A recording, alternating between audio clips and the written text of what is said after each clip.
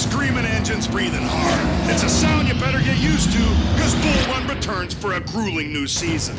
The challenges are more extreme, competition is meaner, and there's more on the line as 12 teams cover almost 4,000 miles of unforgiving territory.